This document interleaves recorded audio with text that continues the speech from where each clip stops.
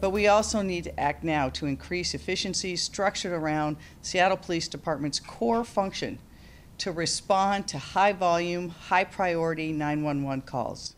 Seattle Mayor Jenny Durkin and Interim Police Chief Adrian Diaz announcing changes within the last hour to the Seattle Police Department. 100 officers will move out of specialty units and into the 911 response team, essentially patrol duty. The idea, to have more officers available to respond faster to emergency calls and to spend more time building relationships with the community. When an emergency is happening, people call 911 and they expect a first responder to get there fast. If it's a crime in progress, they especially want a police officer.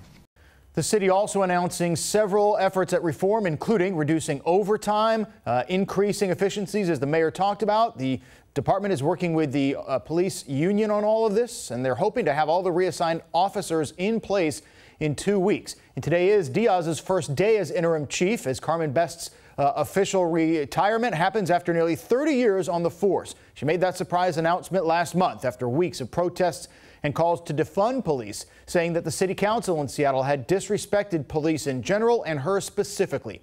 Callie Greenberg has more.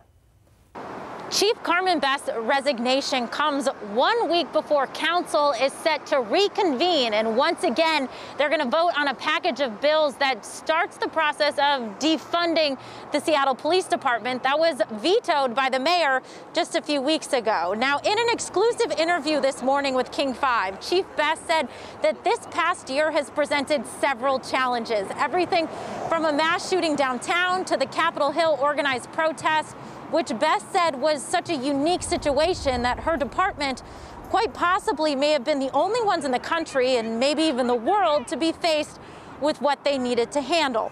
In recent months, her department has been criticized for the use of force by officers involving blast balls and tear gas during the protests following the death of George Floyd. But in our interview this morning, Chief Best said she believes good will come out of this. Take a listen. I think that the fact that I have decided to step aside and move on has actually helped the department. Now, people are paying attention now. They are laser focused on what is happening in public safety in the city. They are rising up and trying to make sure that they hold city council accountable for the decisions that they're making. The discussion, as you know, has increased and intensified, and it was really important.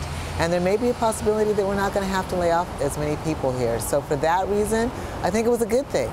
Now, we've also reached out to Seattle City Council. They are on recess until September 8th. When they come back, as I mentioned, they will once again need to vote on this package of bills that was vetoed by the mayor. It essentially would be a small cut, about $3 million from the budget, and it would reduce the force by about 100 officers. But as you just heard from Best there, that might be changing and more open to negotiation. Again, this is her last day after a roughly 30-year career with the department.